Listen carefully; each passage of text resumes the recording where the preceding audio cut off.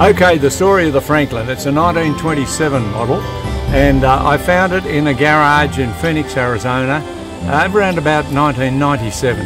It had been there for 34 years. The garage had fallen down on top of it, and the car was a complete wreck.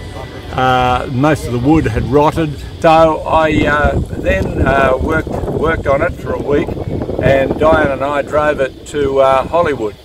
And we managed to get there. We had a few breakdowns on the way, but we managed to get there. Then we put it in a container in Long Beach, and I brought it to Australia and I restored it completely.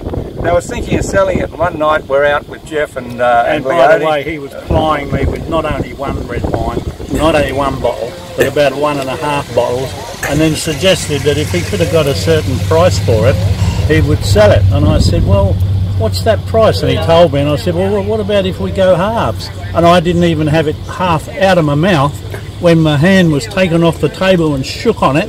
And he said, that's a handshake deal, you're done, mate. Yeah, you've got to work fast at this. Yeah. I was at his place the next morning for a $25,000 check, and he was gulping.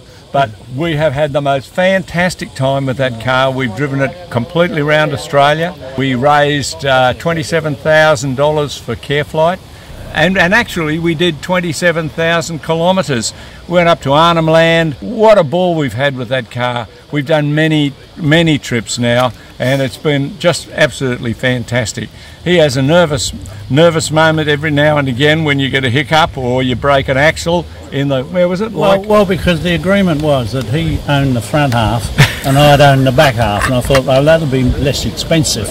But no, we're on the Leichhardt River, and we go down a pothole. I'm thankful I wasn't driving, and bang, the back axle broke. We had to get one made. So crocodiles on both sides of the river, weren't there? There were. Yeah, crocodiles. So we dragged it to a property. What was the property called? Florafield Downs. Yes. When we got down to Tasmania, bang! The front cylinder exploded. I was driving. Yeah, he was driving. It's his bloody fault, and it was in my area. Yeah. And I had to. Oh, we had to get one from America. We had to have it sent up to Minnesota and get it sleeved and sent back. And one of the Americans even flew across and with the cylinder, met us in Melbourne, and we completed the around Australia trip. And it was too late to put it in his check-in luggage, and he had to have it in hand luggage, and it weighed about 10 kilos. And they wanted, when it went through the security, wasn't so strict then, but they wanted to know exactly what it was.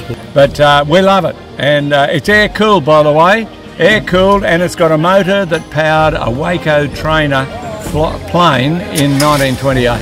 And in 40 degree heat in Western Australia, no air conditioning, but the front windscreen comes out, and no trouble with boiling because no water. Yeah, and the only cars that were in Death Valley that were successful at the Death Valley Ranch were Franklins, because they were the only ones that wouldn't boil, and they could run them at very high temperatures.